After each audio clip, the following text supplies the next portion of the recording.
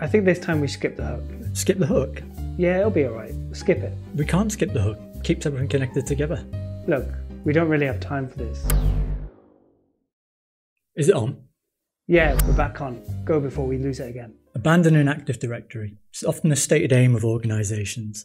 Usually forms part of a wider cloud-first strategy. But what does it actually mean? Is your organisation ready for it? And if not, how can you put yourself on the right track to finally fulfil those cloud-first ambitions? Hopefully this can provide some useful information around the what, why and how of abandoning Active Directory. So a lot of organisations are already quite far along in this journey. They've spent years modernising IT, moving away from a traditional server infrastructure, and as they get towards the end of this journey, they get to these Active Directory servers that have underpinned the environment for years, maybe even decades. Conversely, some are even at the beginning of the journey and knee-deep in Windows servers and wondering where to start. And it can be quite daunting. So before we get too far into the topic, I think it'd be useful to maybe take a quick look at a typical scenario that most small and medium and even large enterprises will find themselves in. So we've got Active Directory. So as the name implies, it's a directory service. It's primarily responsible for identity and access management. And within that, you've got a number of things.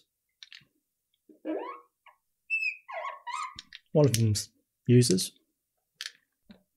and another one's computers and servers. Beyond being an identity provider, it can also do lots of other services such as DNS, group policy. But for the purposes of comparing it to Entra ID, we'll just stick to users and computers for now. And then on the other side of things, we have Entra ID, or as it was formerly known, Azure Active Directory. And the same as with Active Directory, we've got users and we've got computers in here as well. In terms of the relationship between the two, it's pretty much a one-way sync from Active Directory to Entra ID.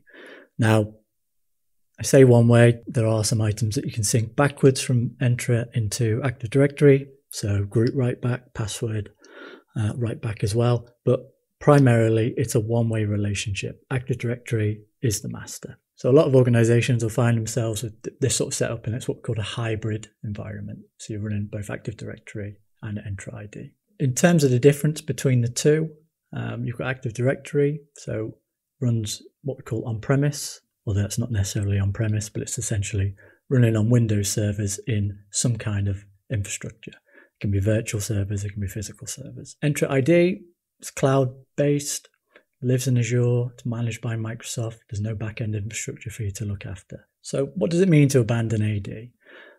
So you're an IT person, your organization's adopting a cloud-first strategy, the decision makers don't want these crusty old Active Directory servers around anymore, and you've been asked to get rid. On the face of it, seems simple. Decommission Active Directory, let Entra ID take care of everything. After all, it's a copy of AD running in the cloud, right? Well, as we'll see later, it's not quite that simple. So on to the why. First of all, no infrastructure or service to manage. Clearly, there'll be cost and effort involved in maintaining and managing that infrastructure. But as well as that, there's kind of knowledge that goes with it. The traditional administrator role, I feel, is something that's being lost over time. There aren't as many people now with the necessary skills and knowledge to manage these environments. So there's a lot of effort required in managing your own Active Directory infrastructure, but as well as that, there's a knowledge required.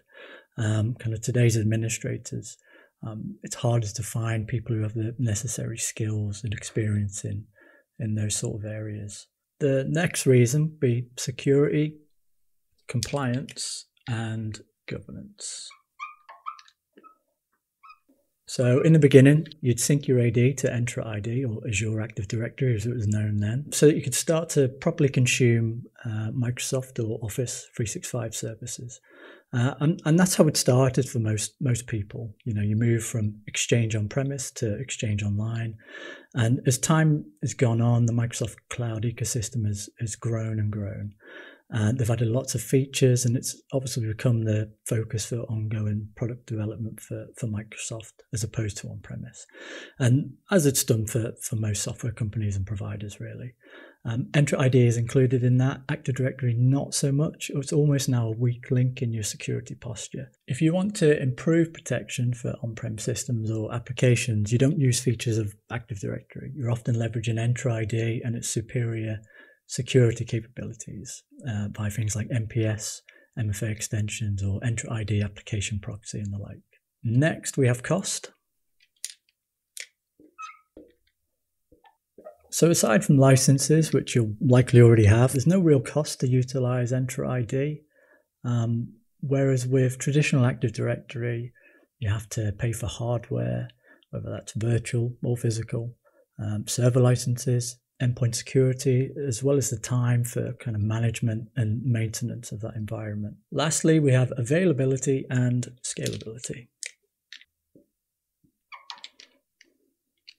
So with Entra ID, there's no need to run multiple AD servers spanning geographic areas. You don't have to worry about backing it up. You don't need to worry about disaster recovery. You don't have to worry about sync issues. So whether that's between two domain controllers or from Active Directory to Entra ID, it just becomes a single source of truth based in the cloud. It's a single entity. You don't have to worry about anything else. If third parties need to integrate with your identity solution, you don't need to engineer ways to securely present it to them or maintain complicated on-premise federation solutions. Let's face it, in the same way, nobody wants to manage Exchange servers nowadays. Nobody wants to be maintaining an ADFS setup anymore. But I think ultimately it's more than just a cost or time saving. It's what it represents, and that's effectively removing yourself from the shackles of traditional infrastructure and transition into a more modern, cloud-focused way of working.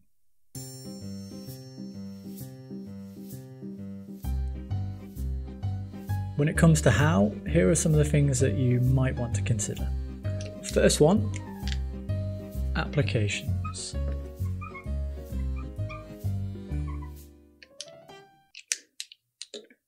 I'd say it's probably the most important element. It's not uncommon at all to see organizations 95% of the way to achieving their cloud-first dreams, only to realize that they'll be stuck having to maintain an Active Directory infrastructure just to support a single line of business application, which they can't easily migrate away from. And there are a few different elements. So authentication's one. You've got Active Directory, which uses Kerberos or NTLM. It's a ticket-based authentication that takes place within a trusted local domain network. Entra ID, on the other hand, uses modern auth, so OAuth, SAML, etc. And that's token-based authentication. Some applications still rely on the older Active Directory-based authentication mechanisms. Another thing to think about is databases. So if your application uses SQL Server, this may hold you back. Entra ID authentication was introduced in SQL Server 2022, but this may not always be appropriate. Files is another thing, so if your application needs storage for files, then chances are this will probably reside on a Windows file server. Now, there are other alternatives like Azure files, but these need hybrid identity to work effectively still. So if you're managing your own application infrastructure and your vendor doesn't have a SaaS offering, chances are you're going to be reliant on Active Directory in some shape or form. Next, we have devices. So from what I've observed, organizations tend to have more success when they operate in a desktop, laptop, or remote device-centric fashion. In most cases, you can onboard them into Intune and perform device management that way, with them just being Entra ID joined. Users access applications directly from here, and as long as those apps are set up to work with Entra ID, you're okay. Things get complicated for organizations using centralized desktop virtualization such as Citrix, RDS. These often use infrastructure that's reliant on Active Directory, and so this can become a major hurdle that might necessitate a migration away from those technologies in order to remove your reliance on it. Even something like Azure Virtual Desktop can be problematic. On the face of it, might tick all the boxes. So the back-end infrastructure, it's all managed by Microsoft. In Azure, there's no gateway brokers, no delivery controllers, web front ends to worry about. If you're going to use Windows 11 or 10 multi-session, then your licenses can be covered by your 365 subscriptions. You can also join them to Entra ID and manage configuration and applications via Intune. So there's no real reliance on group policy or anything else like that. So users are in Entra ID, and it looks fine on the face of it. But there are some important things that you need to take into account. So if you come over here with me, I'll show you what I mean. So here we've got the Microsoft documentation around prerequisites for AVD or Azure Virtual Desktop. Some pretty kind of basic, obvious ones at the top that we don't need to worry about. But if we move down into the identity section, we can see here it lists some of the requirements around that, specifically where your users reside. So supported identity scenarios. So we've got a nice table here. We can see there's quite a few different scenarios covered. So we've got Entra ID and ADDS, Entra ID and Entra domain services. We'll cover domain services in a little bit more detail later on. And then you can see at the bottom here, Microsoft Entra only. So I guess if you were looking to abandon Active Directory, that would be the one you were interested in. So if you were to just go off that, okay, things aren't looking too bad. Potentially we can run AVD with just Entra ID. However, there are a couple of gotchas. First one being this here, so we can see where it says FSLogix profile container. So FSLogix, imagine a lot of people using AVD are going to be also utilizing. So it's profile management. And you can see, as it says here, to use FSLogix profile container when joining your session host to Microsoft Entra ID, you need to store profiles on Azure files or Azure NetApp files, and your user accounts must be hybrid identities. So straight away, that's a problem. You're going to need to have your user accounts in a hybrid configuration, so Active Directory into Entra ID. So it kind of excludes being able to use FSLogix, which I imagine for most organizations, using AVD is going to be a pretty big deal breaker. So yeah, you really need proper profile management with a multi-session desktop. You could look at personal desktops. This may not fit your business needs and can work out actually quite a lot more expensive. You're not optimizing or streamlining resources. There is the option of Windows 365 Business Cloud PCs. Probably not suitable for medium or large enterprises, I'd say. Potentially also an issue because of cost, lack of scale, and flexibility. So there's a lack of networking options there. For example, if you've got private endpoints in your Azure PaaS, you won't be able to natively reach these from the 365 Business Cloud PCs. So now we move on to network config. So there's three main items here. It's VPN, file shares, and DNS. With VPN, like many VPN solutions, use Active Directory for authentication. So this is also something that needs consideration. It's unusual nowadays for them not to support authentication methods outside of radius, so things like SAML, but it's something to consider nonetheless. With file shares, as with applications, users need to access files, and in many instances, these are held on Windows file servers. Now, as we spoke about before, there are many more modern solutions available, and a lot of people will have already moved to things like that. So as well as Azure files, you've got OneDrive and SharePoint. If you haven't already made the jump, it's something that should be considered. And DNS, if you're using an Active Directory server for DNS resolution, then this will need to be thought about. If you have moved everything to cloud, then you may be able to just get away with using public DNS resolution, but in some cases you may want to control resolution of private resources without maintaining a DNS server. For example, you have resources in Azure using private endpoints and you want to access them from on-premise devices over ExpressRoute or VPN. In a scenario like this, you could employ something like Azure Private DNS Forwarder.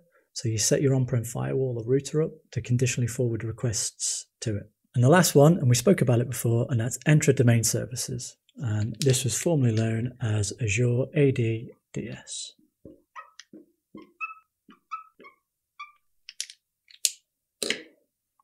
So depending on your requirements, this could be a solution. It's not a direct replacement for Active Directory, but if you want to get over the FSLogix and Azure Files hurdles, maybe throw in a little bit group policy as well for AVD, it could be worth investigating.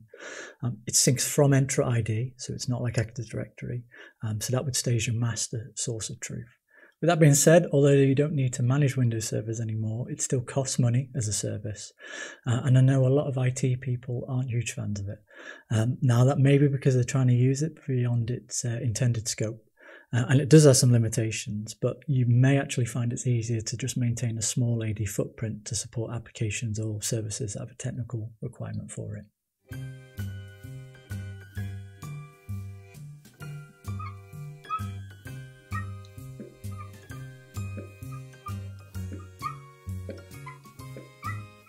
So as you've seen, a lot of this is revolved around existing hybrid environments. If you're lucky enough to be faced with a greenfield site, then you should almost always go down the Entra ID only route where possible. Otherwise, unless you're fortunate and you've operated your IT environment with a great deal of foresight over the years, chances are you'll have one or two things standing in your way of becoming completely free of Active Directory. Hopefully this has helped to highlight some of the things you need to consider. I'm Chris, I'm a consultant at Synextra. Thank you very much for watching, and hopefully this has helped to highlight some of the things that you need to consider when moving away from Active Directory.